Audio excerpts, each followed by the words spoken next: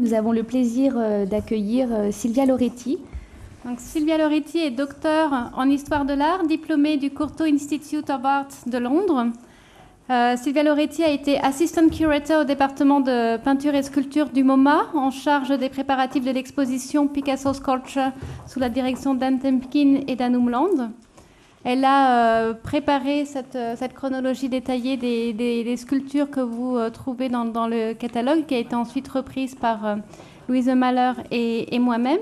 Et Silvia Loreti nous présente aujourd'hui une étude de la transposition des plâtres de Boisgeloup en ciment et en bronze. Merci Virginie, et merci aussi à Cécile et à Julie pour avoir organisé ce colloque. Picasso's 1932 retrospectives. Mon intervention sera en anglais, mais je prendrai volontiers des questions en français aussi à la fin. Picasso's 1932 retrospectives at the Galerie Georges Petit in Paris and at the Kunsthaus Zurich were largely commercial enterprises. The Paris leg of the show was unofficially so. Wilhelm Wartmann, the director of the Kunsthaus Zurich, had to annotate prices by hand in his copy of the Georges Petit catalogue. His expanded version of the exhibition, however, was often intended for profit. The only four sculptures that traveled from Paris to Switzerland, here under Plastique, were all marked in print in the Zurich catalogue as verkäuflich, for sale. Then still cast in bronze by Ambroise Vollard in an unnumbered edition, they represented a selection of Picasso's earliest sculptures. Included at Georges Petit, but absent from the Kunsthaus retrospective, were the three unique pieces that Picasso had made in collaboration with Julio González at the turn of the 1930s. The painted iron sculptures Head of a Woman and Woman in a Garden, and González's bronze cast of the latter. The painted iron Woman in a Garden appears here in a series of installation photographs that Margaret Scolari Barr, Alfred H. Barr Jr.'s wife, brought back from her visit to Georges Petit. Barr himself had stayed in New York, but he promptly annotated the photographs with titles, dates, and owners for each work. As Michael Fitzgerald has shown, Barr had plans to bring the 1932 retrospective to MoMA, but this fell through in favor of the more profitable Kunsthaus exhibition. Acknowledging the absence of Picasso's recent sculpture from Zurich, Wartmann wrote in his catalogue, quote, "Picasso is a sculptor from time to time. Like in his painting, here too he attains to technical processes, materials, and forms that share little with the millennial tradition of the sculpture studio. This is why he would not let this part of his work slip away from his hands." What Wartmann seemed to ignore was that Picasso's most jealously kept sculptures, absent from both Zurich and Paris, were in fact his numerous and most recent works in the round, created within the traditional space of the studio. Here photographed in broad daylight by Picasso himself. In autumn 1930, he had begun to model larger-than-life, disproportionated female figures in plaster. In the converted stables of his recently acquired castle at Boisgeloup, Normandy. There, he reverted to modeling an earth-based material for the first time since the clay sculptures that he had sold to Ambroise Vollard in 1910. It has often been said that the reason for the absence of the Boisgeloup sculptures from the 1932 retrospectives lies in Picasso's fear of Olga's reaction as to the place that Marie-Thérèse occupied within that oeuvre. This seems to be largely a myth. Not only did Picasso exhibit paintings unequivocally inspired by Marie-Thérèse, some of them referencing the Boisgeloup sculptures in his retrospectives. Recently discovered photographs revealed that Olga was fully aware of her husband's sculptural work at Boisgeloup prior to the exhibitions. Tellingly, Olga was among the party that Picasso drove to Boisgeloup that famous day in December 1932, when Brassai photographed the sculpture studio for the first issue of Minotaur. It was through these photographs, as well as those taken by Bernès Morotot in winter 1934 and published in a special issue of Cahiers d'Art 2 years later, that the Boisgeloup sculptures and Picasso's sculpture studio became widely known. As they retained the intimate reclusiveness of Picasso's creative environment while projecting it to the outside world, the photographs created the myth of the sculptor's secrecy, while effectively replacing the traditional function of plaster and bronze for the reproduction and dissemination of sculpture. That Picasso himself took suggestive photographs of his sculpture studio in 1931-32 supports Catherine Chevillot's thesis that, quote, the use of plaster as a reproductive material dwindled with the increased use and sophistication of photography. Around 1900, Rodin had freed plaster from its traditional status as a substitute for absent originals when he began to exhibit his workshops large but fragmentary plasters as independent works of art.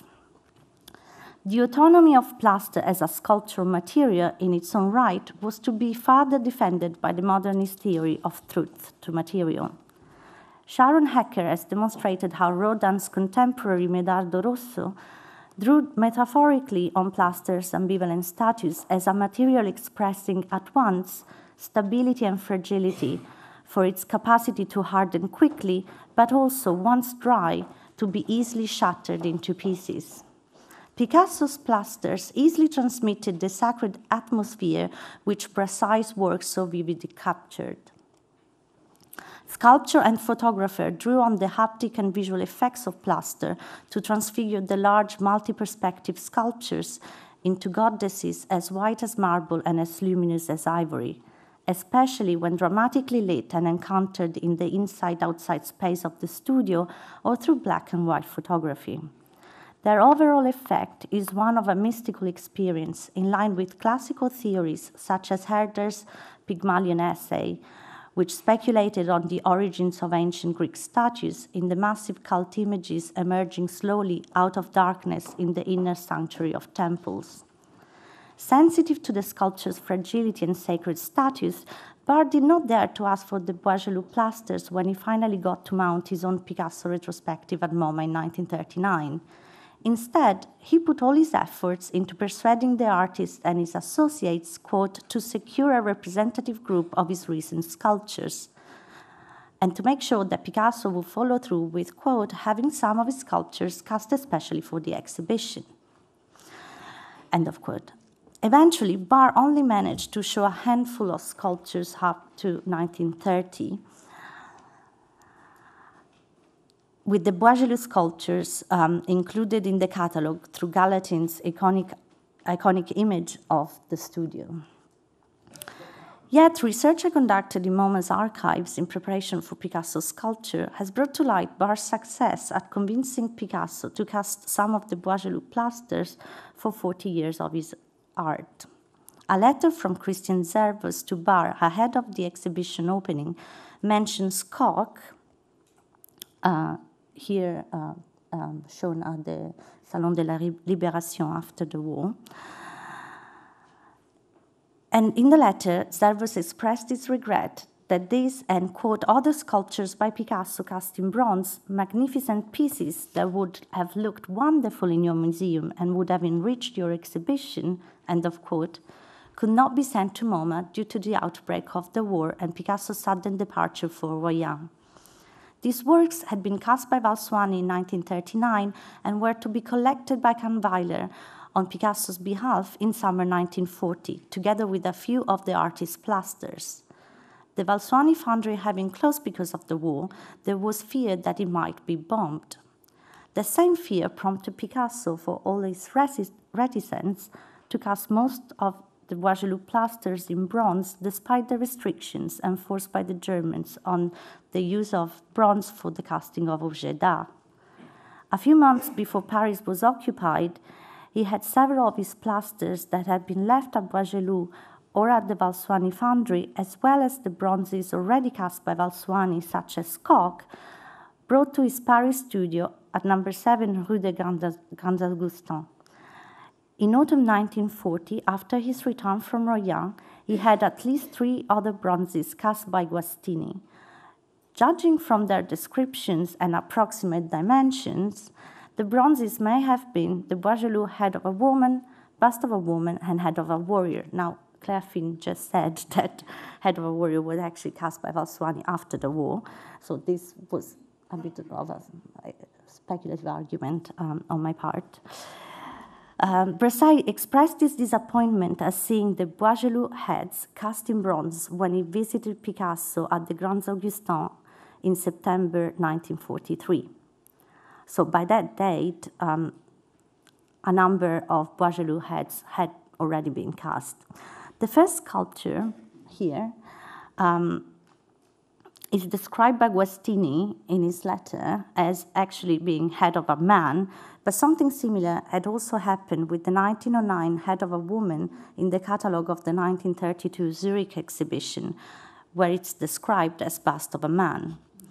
The 1939 head of a woman and bust of a woman had been previously cast in cement for the Spanish Republic Pavilion at the 1937 Paris World Fair, where they were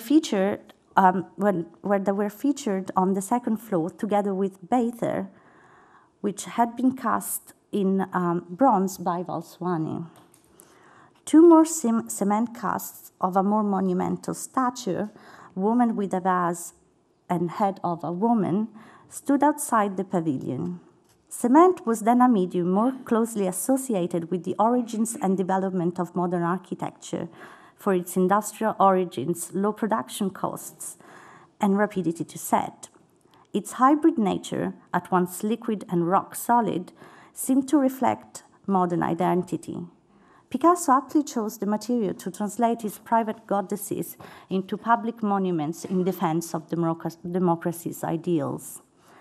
Indeed, the materials in which he chose to disseminate, exhibit, and preserve his Boisgeloup sculptures reflect his interest in experimenting with the categories of unique and multiples and private and public in sculpture, and the possibilities offered by new interpretations of both traditional and modern media.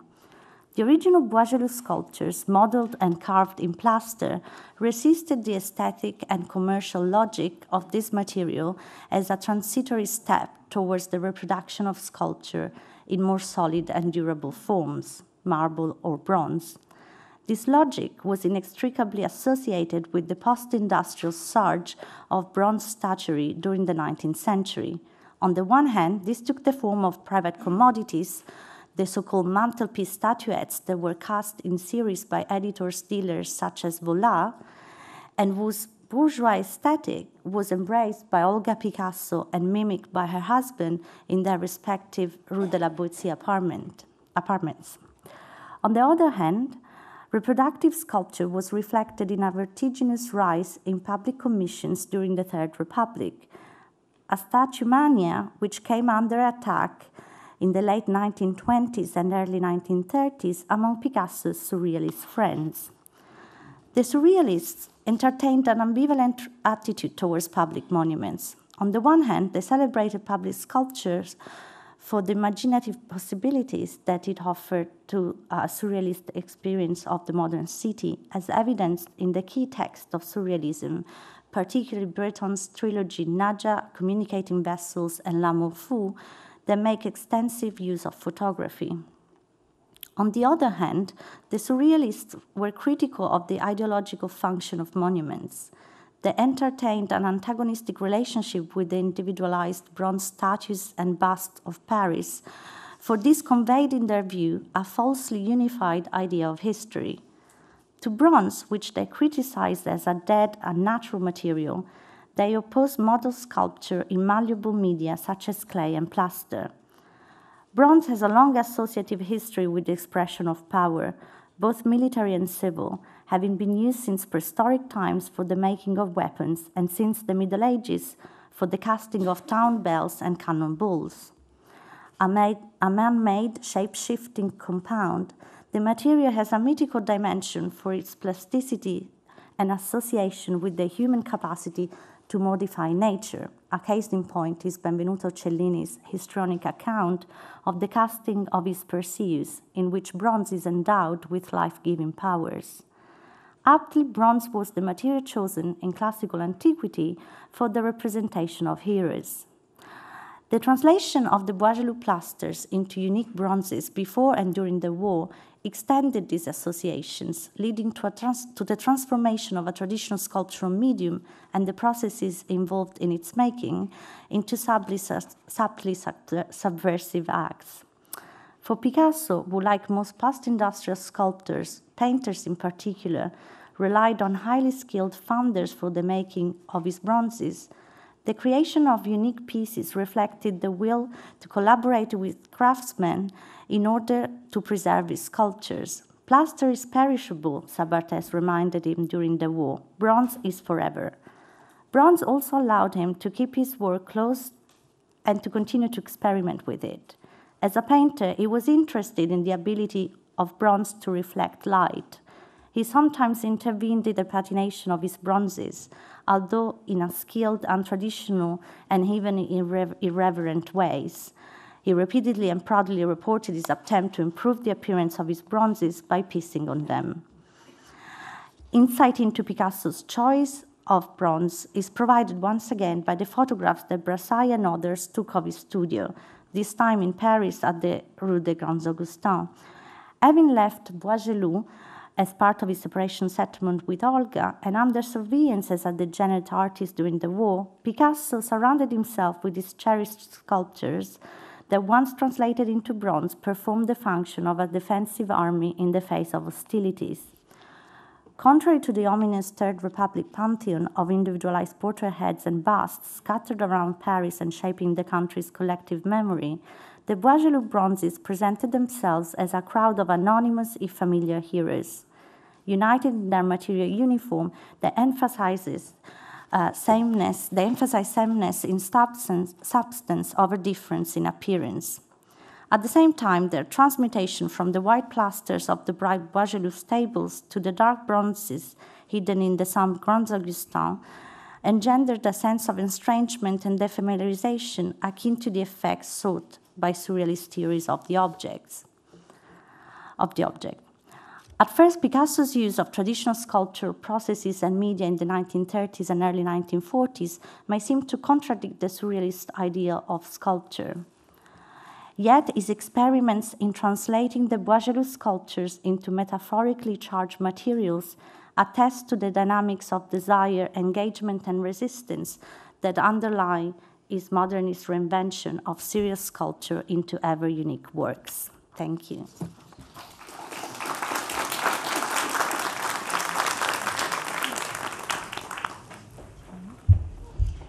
Merci beaucoup, Silvia. Donc, nous avons bien vu dans cette présentation le lien qu'entretenaient les reproductions des sculptures de Picasso en bronze et en ciment et leur diffusion dans le cadre notamment des expositions. Donc, nous avons aperçu l'exposition du Salon de la Libération, le projet d'Alfred Barr d'exposer les sculptures de Picasso et ce dont nous avons déjà parlé à plusieurs reprises ce matin, leur traduction en ciment dans le cadre de l'exposition internationale de Paris en 1937 devant le pavillon espagnol. Je vous pose à nouveau une question qui a été soulevée ce matin et dont on n'a pas réussi à trouver la réponse, qui était pourquoi la reproduction de ces plâtres de Boisgeloup en ciment est un phénomène isolé et pourquoi Picasso n'a pas davantage généralisé la reproduction en ciment.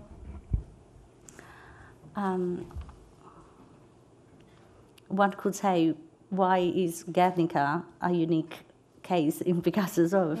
But perhaps because he realized that actually cement was not such a durable form as it was, as he had expected and as it was believed to be at the time. And in fact, you correct me if I'm wrong, but I believe that the cement sculptures are very fragile, right?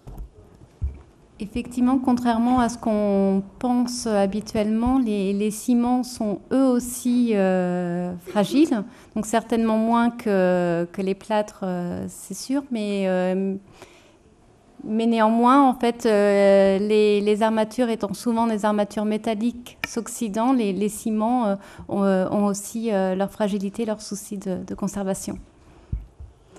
Carmen Jiménez.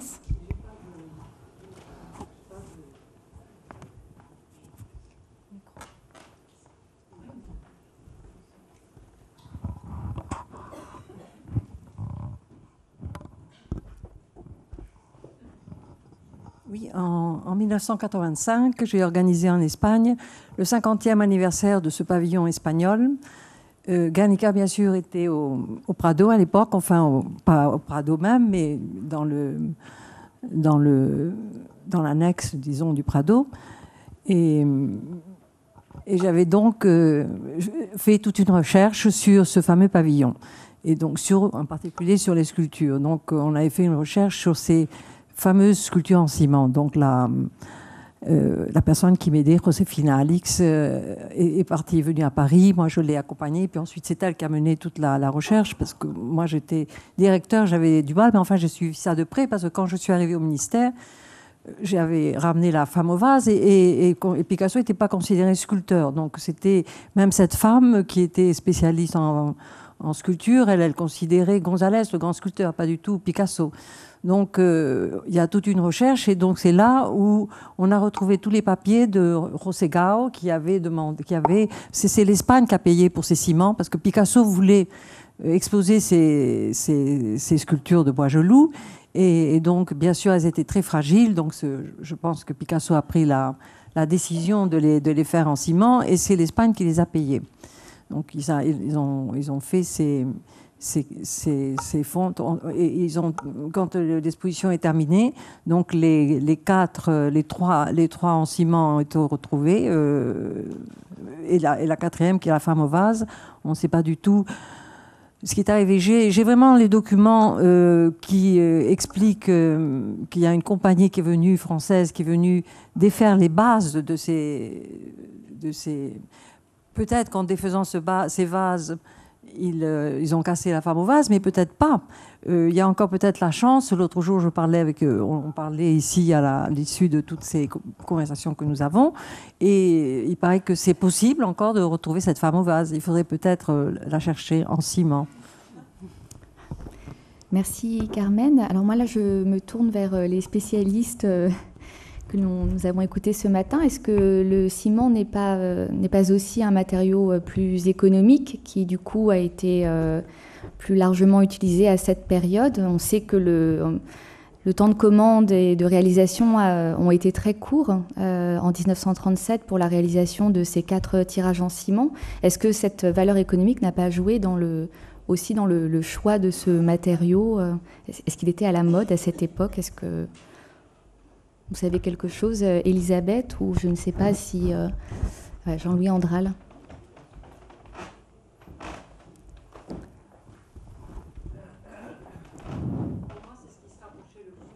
Oui, du plâtre.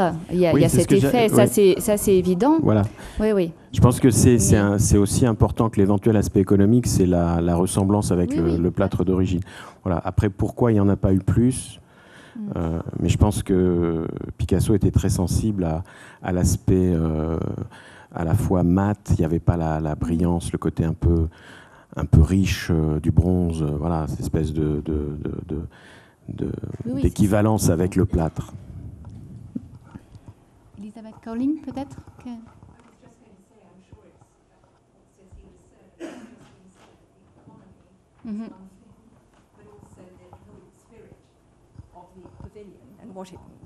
What the pavilion signified, using bronze would have been inappropriate. Yes.